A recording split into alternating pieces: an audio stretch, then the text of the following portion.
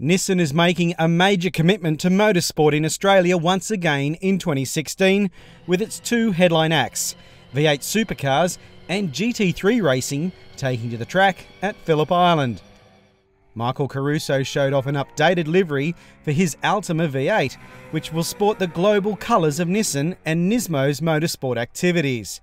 He can't wait to get things going on the streets of Adelaide on the first weekend in March. It's an important year for us to really make our stand in the championship, and I think we do have the goods to do that. We showed at the end of last year that the cars were coming on really strong, and a little bit of stuff happening in the off season that'll hopefully kick us right off at the beginning of the year. So I'm looking forward to it. My fourth year with the team, and same engineer and same group of guys and core group of guys in our race team, and it feels like home to me. So I feel like I'm ready to really give it a crack.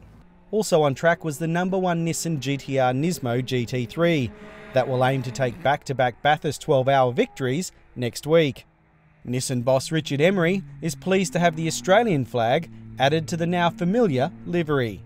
Yeah, absolutely, because it's very much an Australian effort this year, whereas previously it was certainly Nismo as part of their global GT program. This time round it was really us taking a step forward in terms of having an Australian flavour to the GT program.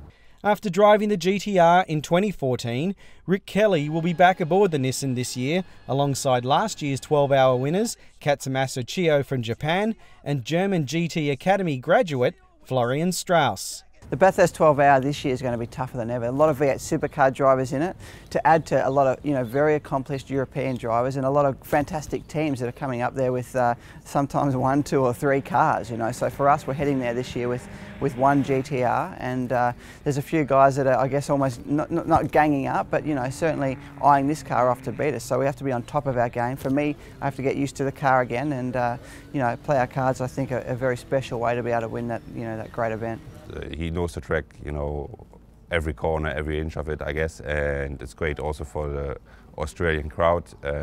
But also last year already, the support of the Nissan fans were amazing, and I remember watching a video on YouTube where the Nissan passed the chase in the last lap, and the crowd just went crazy. So. The Nissan outfit at Bathurst will be a true international team, with technicians and engineers from Japan joining their Australian-based colleagues at Mount Panorama in a week's time.